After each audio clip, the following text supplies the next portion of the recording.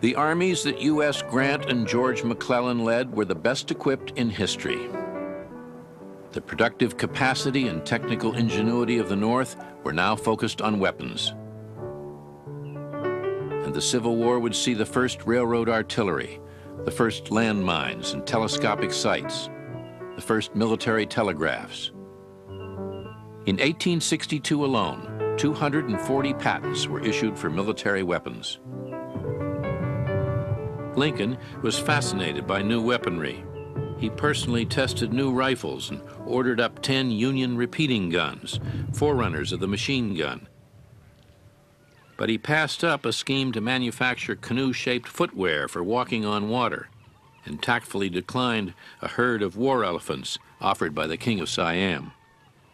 Oh, he had many crazy ideas, along with some good ones. There was one plan to use 2 cannon, each with a cannonball, and the 2 cannonballs connected by a chain, and you would fire the 2 cannons at the same time, and the balls would go out, and the chain between them would just cut a swath through everything in the way. The trouble was one cannon, of course, went off before the other one did, with the result that the ball went around in a circle from the other cannon. The most important innovation of the whole war was the rifled musket, along with a French refinement, Captain Claude Minet's new bullet, an inch-long lead slug that expanded into the barrel's rifled grooves and spun as it left the muzzle. The mini ball could kill at half a mile and was accurate at 250 yards, 5 times as far as any other one-man weapon.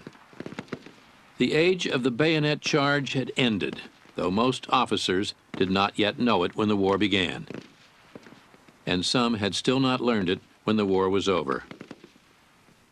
It was brutal stuff. The reason for the high casualties is really quite simple. The weapons were way ahead of the tactics. The rifle itself, it threw a .53 caliber soft lead bullet at a low muzzle velocity. And when it hit, the reason there were so many amputations, if you got hit here, it didn't clip your bone the way the modern steel jacketed bullet does. You didn't have any bone from here to here. They had no choice but to take the arm off.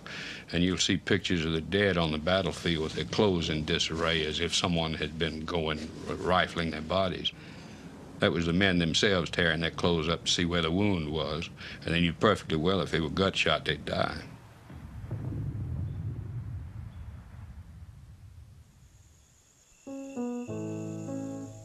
April 25th, 1862, Pittsburgh Landing, Tennessee. Dear Julia, I'm no longer boss. General Halleck is here, and I'm truly glad of it. I hope the papers will let me alone in the future. If the papers only knew how little ambition I have outside of putting down this rebellion and getting back once more to live quietly and unobtrusively with my family, I think they would say fewer falsehoods. Ulysses S. Grant. Ulysses S. Grant's reward for the costly Union victory at Shiloh was to be removed from field command. Grant's superior was General Henry Wager Halleck, a calculating administrator who was jealous of Grant's success and anxious to get rid of his chief rival. After the Battle of Fort Donelson, he spread rumors Grant was drinking. After the fearful losses at Shiloh, he had Grant reassigned. Grant decided to quit, but his friend William Tecumseh Sherman talked him out of it. You could not be quiet at home for a week, he said, when armies are moving.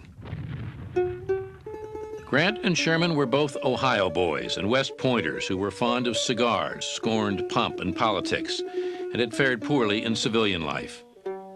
Grant enjoyed Sherman's rapid-fire brilliance and was grateful for the dispatch with which he carried out every order. Sherman admired his friend's cool temper, his steadiness in the midst of crisis, and what he called Grant's simple faith in success. They trusted each other. I'm a damned sight smarter than Grant. I know more about organization, supply, and administration, and about everything else than he does. But I'll tell you where he beats me and where he beats the world. He don't care a damn for what the enemy does out of his sight. But it scares me like hell. William Tecumseh Sherman.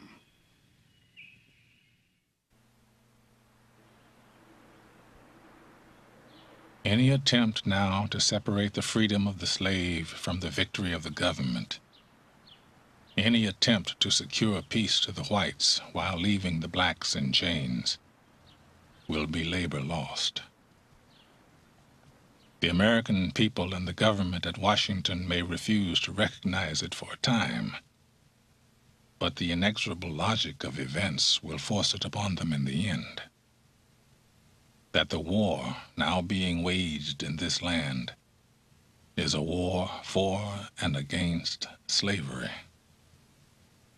Frederick Douglass. Letter by letter, speech by speech, month after month, Frederick Douglass tirelessly lobbied the government in Washington, urging Lincoln to emancipate the slaves. But the president still insisted the war was being fought for Union and publicly avoided Douglass and the debate. Our Southern friend tells us the North is fighting for Negroes. Our Union friend says they're not fighting to free the Negroes, but for the Union. Very well. Let the whites fight for what they want. We Negroes fight for what we want. Liberty must take the day. Nothing shorter. We care nothing about the Union. We've been in it slaves over 250 years.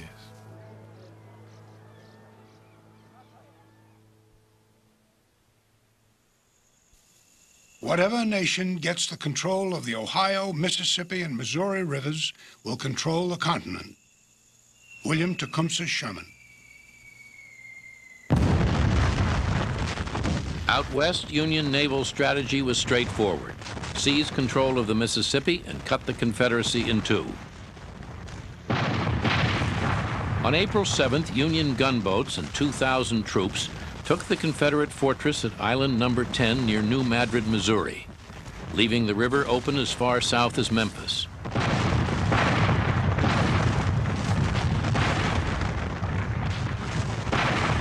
Two months later, Memphis fell.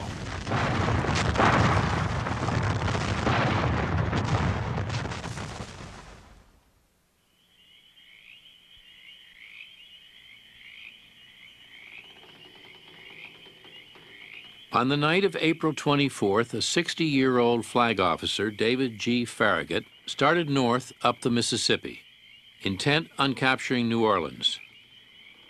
But first he had to get by the heavy guns at Forts Jackson and St. Phillips, 70 miles below the city. When the moon rose, the Confederates opened fire and sent blazing rafts drifting into the Union fleet.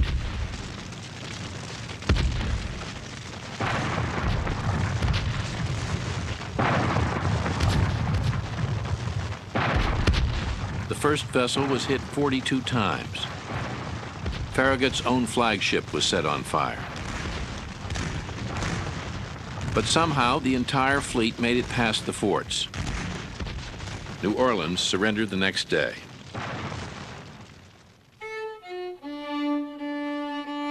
Farragut had the American flag raised over City Hall. New Orleans gone, and with it the Confederacy? Are we not cut in two? That Mississippi ruins us if lost. Mary Chestnut. Tupelo, Mississippi. I don't know how the war will be decided if England and France don't interfere and stop the war, and if the Confederacy has to gain her independence by fighting. I'm afraid she will have to give it up, for there are so few provisions in this portion of the Confederacy. James Jackson. In the following months, Farragut's fleet gained control of the southern Mississippi as far north as Baton Rouge and Natchez. But the North did not possess the whole river. The Confederate stronghold at Vicksburg still held.